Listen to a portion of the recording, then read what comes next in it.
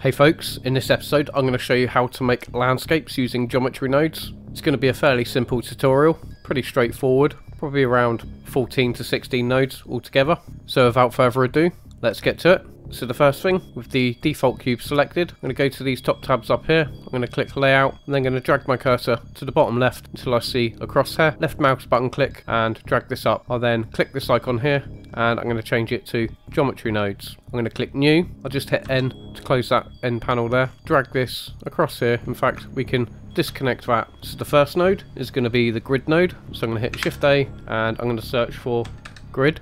I'll add that there. I'm going to change the vertice count just while we're working to 128 on the X and Y, and I'm going to keep the size to 1 meter for now. We can change this a bit later on. I'll then plug the grid node into the group output geometry. So we've now got this grid. Never go to wireframe view. You can see the resolution of the vertices here.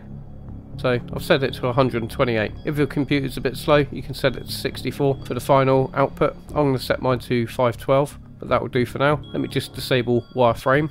And now we need to distort this mesh. So I'm going to hit Shift A and search for set position. And I'm going to click this set position node and pop it in between here. I also want the mesh to have smooth shading. So I'm going to hit Shift A and we go for search and type in set space shade and we'll choose set shade smooth. Now we want to displace each of the vertices using this position socket here. That should be fairly straightforward, and we're going to drive it with a noise texture. So I'm going to hit Shift A and we go for texture and we choose noise texture. I'm going to set the noise texture to 4D and I'm going to change it from FBM to multifractal. Now I just want to displace this mesh on the Z axis. I don't want it to displace on the X and Y. That wouldn't make any sense. So I'm going to hit Shift A and we search for combine. And we choose combine XYZ. I then plug the factor into the Z value of the combine XYZ. We want to retain the original position of this grid, because if I was to plug the combine XYZ vector into the position, it would completely lose track of where the original mesh is. So in essence it's displacing everything. So I'm going to disconnect that, and to achieve that we're going to use a couple of math nodes plus a position node. I hit Shift A, go to search and we type in position and we choose position. I'll then hit Shift A, utilities, vector and vector math. Alternatively you can hit Shift A and just search. We're going to keep this set to add, and we'll add the original position of the grid to the Z vector from the noise texture. And now if I was to plug this into the position, it'll still go a bit crazy, but at least it knows where it is relative to the origin. So now we just need to tone this down slightly. That's easy enough. I'm just going to copy this vector math node. I'm going to hit Shift D and I'm going to paste it in between the combine XYZ, and I'm going to change this to scale. Maybe I'll set the scale to 0.025. Okay, we're getting somewhere now. I'll just go into viewport shading just so we can see what we're doing a bit better. I'm going to change my detail on my noise texture to 15. That should be sufficient. I'm going to keep the roughness at 0.5, and maybe we can add another level of control in between the noise texture and the combine XYZ by adding an RGB curves. So I'm going to hit Shift A, search, and we go for RGB and we choose RGB curves. I'm going to pop that into there, and now I'm going to create kind of an S curve. So I'm just going to add a point here. I'm just going to drag it to this first intersection here. Maybe I'll drag one down here. Possibly I can add one here. Maybe bring this down a bit to around about there, and then maybe add another one,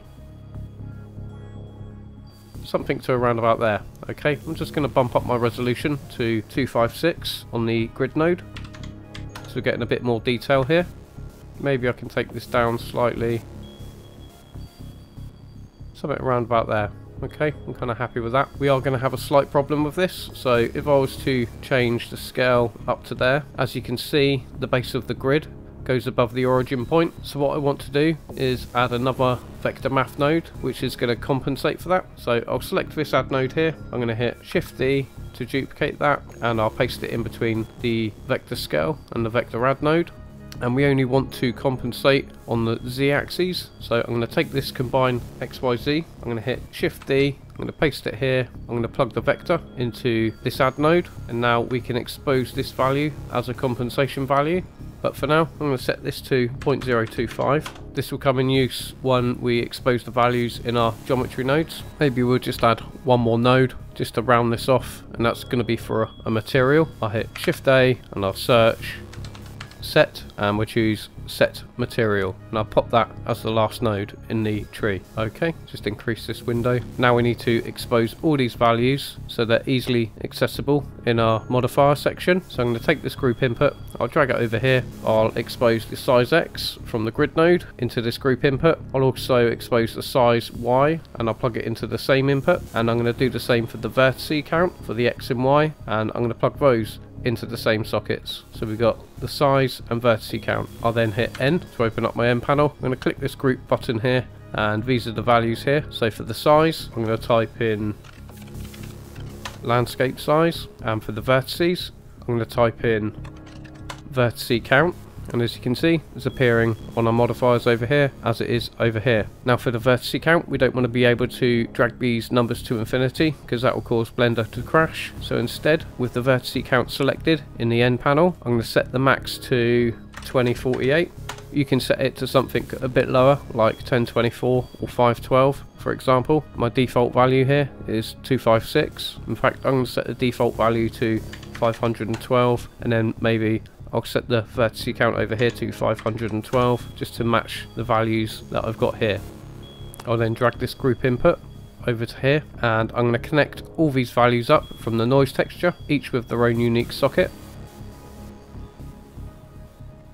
I'll select the group input, and under W I'm going to rename this to noise W factor, and for the next one I'm going to rename it to noise scale, and for the next one noise detail, and for the next one noise roughness, and for this one noise lacunarity, and for the last noise distortion. We'll expose two more factors here. I'll expose this factor from the vector math set to scale, and I'll drag that factor into the bottom socket of the group input node, and I'll rename this one to noise magnitude. And if you remember, this one was an offset compensation, so I'm going to drag this Z value from this combine XYZ into the bottom socket here, and I'll rename this one to magnitude Z offset. Maybe I can expose the material value as well. So on the set material node on the bottom socket, let's just drag this over here quick. We're going to drag this material value onto the bottom socket too. So now we can change the material on the fly without going back into geometry nodes. I'll hit N to close that panel. Now it's probably a good idea to name this geometry node setup as something like landscape generator. I'm going to save mine as like and subscribe. Thanks folks, you absolute legends. Now I'm going to take my cursor into this top window, into the bottom left here until I see the crosshair, left mouse button click and drag down. I'll then hit numpad period to recenter the mesh to the view. Yep, this is what we've got. With this W factor, you can actually animate this by adding keyframes if you wanted to animate your landscape. Pretty cool effect. The noise scale is the size of the pattern, so I could set this to 2.5. It's going to generate kind of a broader landscape. I quite like it set to around about 4 or 5 mark. If I set it to 10 for example, it's going to be a bit noisy for that size, so let's just set it to 4. Obviously the noise detail is the amount of detail in the noise pattern. We've got the noise roughness, that should add a bit more detail. You might have to reduce your noise magnitude if you increase the noise roughness. You've got the lacunarity, which is layers. So this can also provide another level of detail. The distortion does exactly what it says on the tin. It distorts the noise pattern. Can create some kind of interesting effects going on there. And let's just turn up the noise roughness to, let's say, 0.75. As you can see, it's created a lot of spikes here, but we can tone that down with the noise magnitude. So I'm holding down shift and dragging the noise magnitude down. We get lots of different variations of what we can do with this. I'll just set that to 0.025 again. I'm going to turn my roughness down to 0.5. Just a quick update folks, so I've made one more addition to this node structure. I'll just show you what it is. We're going to click this noise texture over here. I'm going to hit Control Shift D, and that will create a duplicate while maintaining the connection to the previous node. I'm then going to hit Shift A, search, and type in color for color mix, and we choose mix color. I'm going to pop that into there. I'm going to pop this top factor into socket A and this bottom factor into socket B, and we'll drag this mix factor and pop it into a new socket. I've already made one, and then you click N to open up the N panel. Make sure you're on group, up here and rename your socket as multifractal versus FBM, and that's the two different noise types. And then we're going to plug the result from that into this RGB curves. I'll then drag this multifractal versus FBM to where it says noise W factor. In fact, I want it above the noise W factor, so I'll just drag it under vertice count, so it's in between vertice count and noise W factor, so it appears here. I'll then change this bottom noise from multifractal to FBM. I'll just drag this down because we've finished with the geometry nodes now. I'll click N to hide that panel. I'm just going to close the geometry nodes panel, and now I can switch between the noise patterns of multifractal and FBM. When you're on FBM, you are going to have to increase your noise magnitude and then decrease your offset to compensate. So yeah, that's just another addition, so you don't have to flip in and out of geometry nodes to change the noise pattern. So yeah folks, now you've got a landscape generator made with geometry nodes. You can mark this geometry node landscape generator as an asset, so you just go to where you named it, you right click and you click mark as asset. If you want to texture this landscape, I recommend watching Master Material Masks, which is a previous episode I made. I'll leave a flag in the top right hand corner here so you can follow that. It shows you how to make 3 baseline masks you can use to blend in PBR materials or procedural materials. It's a really simple tutorial and that will help you in the process of texturing your landscape. So that's all for now folks. I hope you found this useful. Have a great day, level up, and thanks for watching.